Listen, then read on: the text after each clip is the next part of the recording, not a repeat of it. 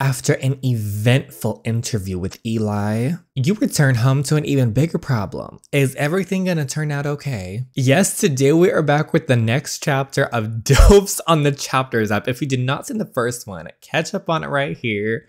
It was getting wild and crazy. Our character is an icon. She is a strong single mother at the moment, and she moved her daughter to protect her daughter. They moved to a new state, a new city. She did this to help her daughter out. And while there, we go to a meeting just to kind of for single parents help because she's struggling a little bit. And we meet three men. We meet three very handsome men. We get along with all of them. One of them is a sweetheart. The other one's kind of like a bad boy, but he owns a bookstore. So we went to his bookstore. We had a little moment with him. And then the third one, he's this cold ice king, as the game describes him. And come to find out, he's the principal at our daughter's school, and he hired us. That spells trouble. That spells trouble right there, and we love to see it. Then we find out they're all our neighbors. All three of them are our neighbors. They're out there cooking, having a little cookout, shirtless, sweat dripping down their six packs, and they invite us. So we're gonna see what happens next. This neighborhood is getting wild. It's getting crazy. We hopefully are gonna snag all three of them. We're apparently gonna get pregnant by one of them after a night with all of them. So we're gonna see what happens here. But if you guys enjoy and want some more, please consider hitting that like button as it helps the channel a lot. Subscribe if you haven't already. And without further ado, let's start the drama. Which will you choose? A block party is in full swing, and you just learned that all three men you met at the single parent group live on your streets. Oh my gosh. Okay, have a drink with Eli, play basketball with Landon, or join Mason for dinner. Okay, so we spent time with the other two. Let's get a drink with Eli because we need a point with him. Let's have a little drink real quick with our new boss, the principal. Striding to Eli's porch, you take the offered drink. It's cold and warm at the same time as it passes. I'm sure. Passes down your throat. Bottoms up. Eli toasts his glass against yours, then downs the whiskey in one gulp. That's some strong stuff. Oh, as an ice cream truck rolls into the cul-de-sac, several children run out from a nearby yard to beg their parents for a treat. After you and the guys join the throng, a little girl runs up to Eli and pulls on his pants leg. Okay, so this is his daughter. Daddy, money now. She knows what's up. She said money now. What do we say? You never say please. You just tell people to do stuff. I love Kyla already. She's learning. She's learning good. Mason chuckles, but while he's distracted, a slightly older boy reaches into Mason's back pocket and snags his wallet. Sean, that is not how we act. Oh, says who?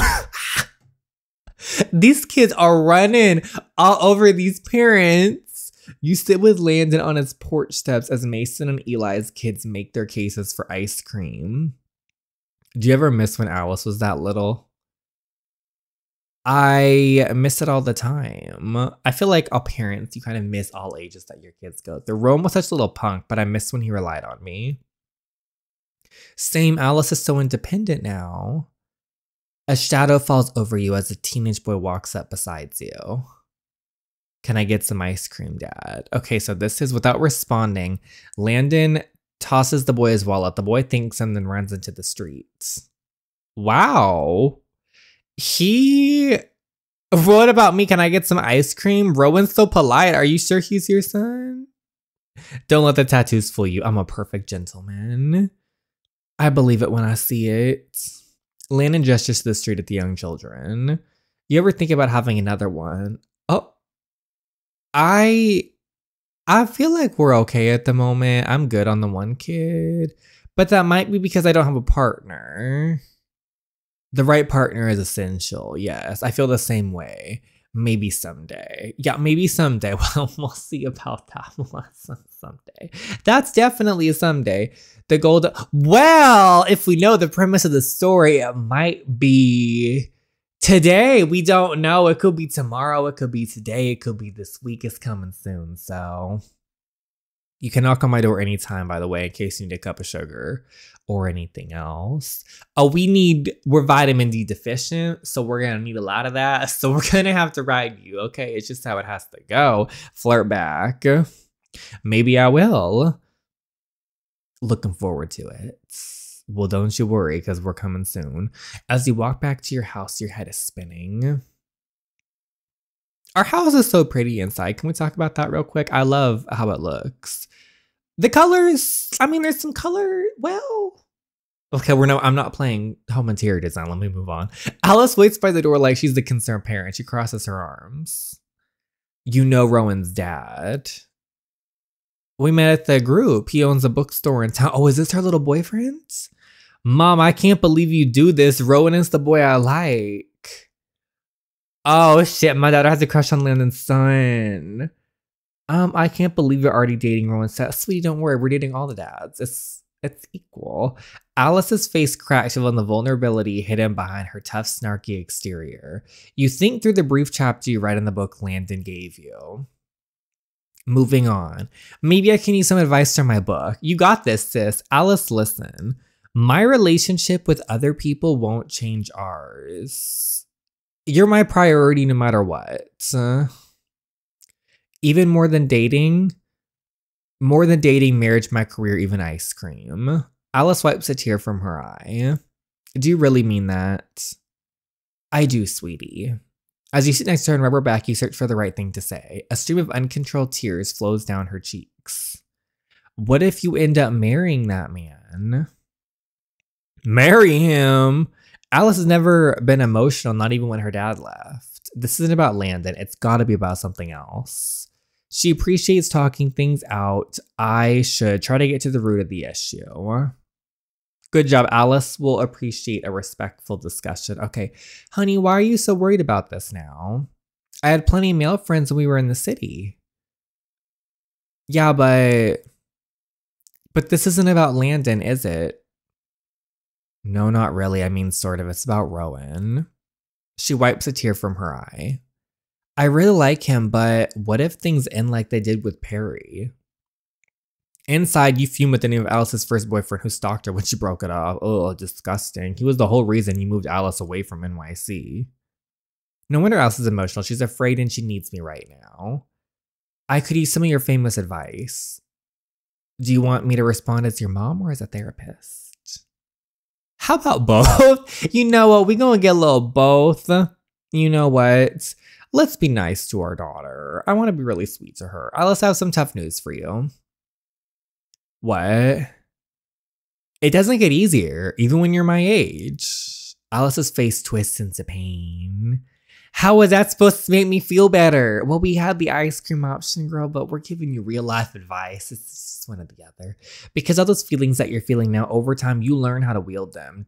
So it does get easier. It does. It really does. Well, oh, she said no, but you'll get stronger. I think it gets easier in the sense of when you're stronger and you know how to handle situations a little better, it becomes easier in that sense. It doesn't get easier emotionally, but you can handle it better. That's how I feel about it. You brush the hair from Alice's face. I'm really happy, and you're already the strongest woman I know. Aw. A smile breaks through Alice's tears. She was worried and nervous. And remember, I love you no matter what. I love you too. Good. I'd be heartbroken if you didn't. Thanks, Mom. That actually makes me feel better. Okay, so that was cute. I'm really happy about that because, okay, low-key, I thought this was going a different direction. I thought she was getting really, like, upset that we were dating her crush's father as, like, you can't be with him. I want to, you know, be with Rowan and blah, blah, blah. And I was about to be like, sis, like, I understand the teenage feelings, but at the same time, it's like, let your mom be happy. She's already done enough for you. But it didn't go that route. It was a whole different route. And it was it was a cute moment for them as like a mother and daughter. I liked that. I need to wear something that gives me a boost of confidence. I'll wear something. Okay, this is our feminine floral. Ooh, red and rowdy. Pink and perfect. Oh, girl, we're going red and rowdy. We're letting him know we are ready. All right. Oh, Eli +1. Oh. As you walk down the hall calming yourself, you take in the building you may soon be spending a lot of time in. Instead of Eli, it's Mason you spot. What's Mason doing here? I shoot him a flirty smile. Your eyes lock with Mason's, bright and radiant with a hint of sadness. To your relief, when you smile, he returns the gesture. Why is he here, though? I've seen you a lot lately. Our paths seem to be intertwined. What can I say? I like it. Oh, we're going to be intertwined. A warm jolt flushes across your skin. What are you doing here? Your kiddo's too young to be a high schooler. I work here. Oh, we're working here too. Mason gestures towards the nurse's office. In his voice, you catch a hint of embarrassment. Why are you embarrassed? Oh, they're lucky to have you. That's great. I hope so. Most days they feel lucky to have them. Trust me, they're lucky as hell. I used to work in a faster paced environment, but I had to take a break. Mason scratches the back of his neck. I slowed down a little. Okay, well, I mean, being a nurse is a noble job, but we'll just say I'll get a better job someday because I want to save my gems for something. I like that very much, but I'm not sure I have it in me. You do. Well, I believe in you. I love how even the non-gym options, like you get good options and responses. I love that. He leans into as if he's going to say something more, but the sound of boots stumping down the hall interrupts. Oh, Nurse Barnett, are you assisting Miss Stevens with the paper cut? Eli's intense presence takes over the hall as Mason folds his arms. I want to butter up Eli before the interview. Okay. You place your... Oh. Maybe we should have made a joke. You place your hand on Eli's forearm, distracted them, impressed with how muscular his arm is. You're sharp, Principal Alvarez. Don't compliment him, Jordan. The man already has enough of an ego. Eli shoots Mason a death stare. Jordan, follow me to my office. We're running behind. Okay, we're here, y'all. Hello, our boss. Mason's already here too, the nurse. We get everybody. This is a small world. Okay, so he used to be a surgeon, you know. Oh, yeah, I see you've already impressed him. Time to impress the principal. Oh, with what? With what skills? With what skills are we going to use to impress you? We got a lot of skills here. He was a surgeon. What happened? That's his business, but I wouldn't have given up such an illustrious career for anything. Well, Eli leans across the desk, his sharp features cutting through you. I like power, Miss Stevens. Oh, when Eli's focus narrows on you, you feel small, vulnerable, and stimulated all at once. Oh my goodness, I should play into his power. He loves power, so we'll give him some of that. Good going. Eli will be putty in your hands. See, I was originally going to be like, oh, we're strong too. You think you like power? Wait till you see us. But since he likes power, we're going to play into that. And we're going to turn him into putty later. I like, see, we're doing a little move right there. You are a powerful man, aren't you, Principal Alvarez? Eli grins a toothy shark smile that makes your knees weak. Play into what they think is their strength and then make it their weakness in more ways than one. It's funny that you, Mason, and Lana live so close to me. Be careful with Landon. He's a heartbreaker, you know. Oh. Thanks for looking out for me. Just watching out for a new friend. Hopefully a new employee. We'll see. This is a job interview, isn't it? Eli pulls a leather-bound book and a dark black pen from his desk. He licks the tip. Fine, let's focus on you. You moved here from NYC. Looks like you gave up quite a job. I did. Because Alice got into trouble. I already told him Alice and I left NYC because of her stalker ex, and that doesn't have a damn thing to do with this interview. I'll be polite about the situation. No, Alice is a straight-A student with a wild imagination. I'm lucky to be her mother. Sometimes the smart ones are the most trouble. Alice is a lovely kid. I give up more than a high-powered job for her if I had to. Eli squares his shoulders, tensing his jaw. I might seem intense, but that's because I run the most prestigious public high school on the coast. I need to make sure that my staff doesn't just meet my criteria. They need to exceed it. He's testing me, trying to see how I reflect to conflict. Besides, I like biting back with him. Put him in his place, girl. You know what? We played into his power. Put him in his place. I'm confused. That's not very promising. You call me Principal Alvarez. You obviously thought I was a promising candidate. You sit up taller in your chair. Yes, ma'am. Yet you seem perplexed that I'm here. Why is that? I'm not perplexed. Oh, the tone of your voice indicates otherwise. People bite when they feel insecure. Classic fight or flight response. I have over 20 years of therapeutic experience. If you have any questions regarding that, I'd be happy to answer them. Ooh, fine. What would you say is your greatest accomplishment? Easy. It's the multiple awards in my field, the relationship, the multiple awards in my field. I feel the daughter one. How many?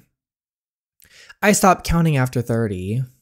Even though Eli tries to hide a smile, a hint of it breaks through. I won't be taking further questions. My resume speaks for itself. Throw those papers down, girl. It was a pleasurable I can't even speak right now. It was a pleasure, Principal Alvarez. For a moment, Eli says nothing, then he parts his hand and shrugs. Touché. That's right. That's right. Oh, is this our kitchen? When you get home, you wait a cup of coffee. You pour yourself a cup of coffee while you wait for Alice to bike home. You hold the cup of dark roast to your nose. Smells like smoke. Suddenly the fire alarm blares. What? I should check the oven. There's nothing in it. This isn't even on. What's going on? Outside, the fire licks the roof of your house as smoke pours from the window and doors. How could this happen? What? The bright lights of a fire truck flash as the fire department approaches.